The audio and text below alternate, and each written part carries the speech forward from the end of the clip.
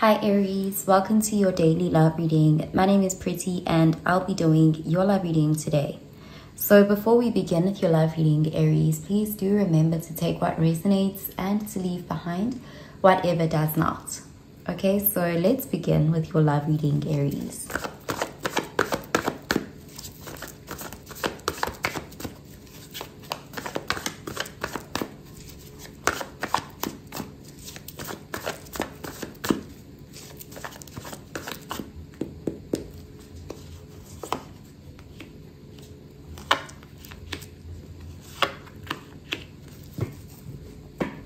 Okay, so at the bottom of the deck, we have the Seven of Wands, and this is fire energy, Sagittarius, Aries, Leo energy. So this is a card of someone who is feeling very protective over the situation or over themselves.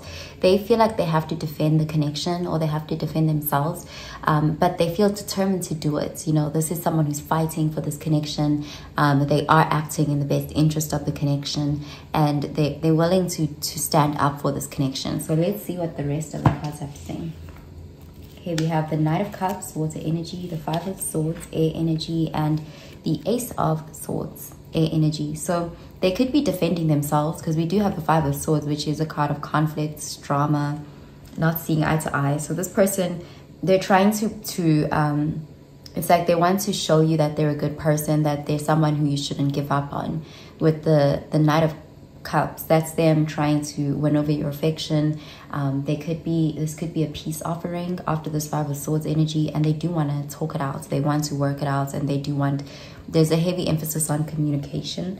Okay, so let's clarify these cards, Aries.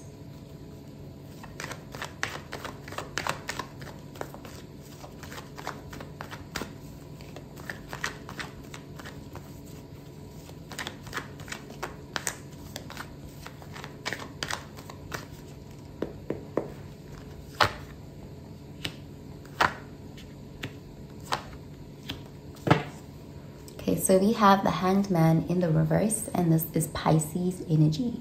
So in the reverse, this is a card of someone who's taking action towards you. They are seeing your perspective, and they do want to make things right. They feel like it's their responsibility to do that. They really want to protect this connection. So let's see.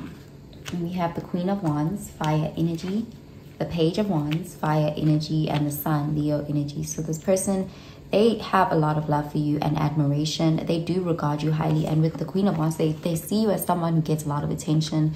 You could have a lot of admirers, and they don't want to lose you. This is someone who's even willing to compete for you. Like they really see you as a catch. And again, we're seeing them initiating contact, them initiating the apologies, wanting to make amends. They want to get back to a happy place with you. You are this person's like center of attention. You're the apple of their eye. They are very focused on you, and they like the connection they share with you. They feel like it's a very healing connection, and they want to get back to more happy times within the connection. Okay, so I'm going to pull out an oracle card for you, Aries.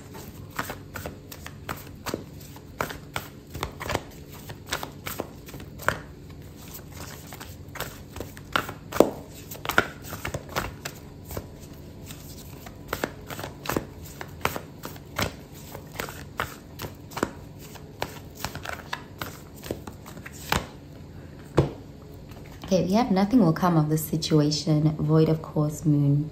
Okay, so there is a lot of negative thoughts going on here. It does look like if you guys are in a dark place right now, it doesn't look like it will stay that way.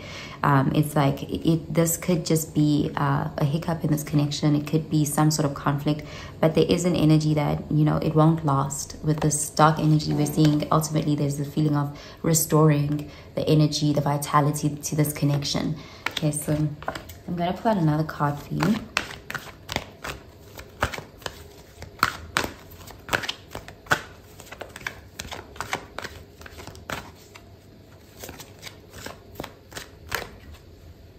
Okay, we have passion. Allow your heart and soul to sing with joy.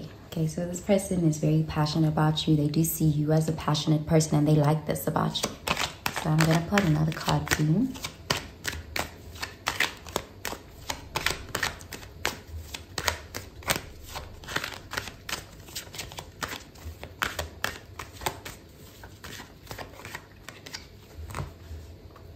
Okay, we have playfulness. The play is the royal road to childhood happiness and adult brilliance. It looks like you guys will come out of this dark period. It's temporary. Okay, so I'm going to pull out a card for your advice, Aries.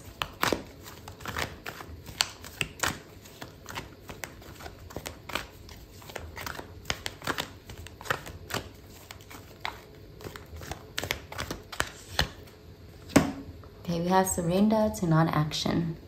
Now is the time to be still and not act. Simply breathe and focus on your own power. Let others come to you. So this person is going to be the one to initiate. It looks like they're going to make an effort, and you'll see that. It's almost like you're being put in more of a receiving energy. They feel responsible to save this connection, to fight for this connection. And yeah, there's a message here of allowing, you know, kind of receiving, being in that more receptive energy. Okay, so that's what I'm seeing for you, Aries. I hope you have a really, really good day, Aries. Bye, Aries.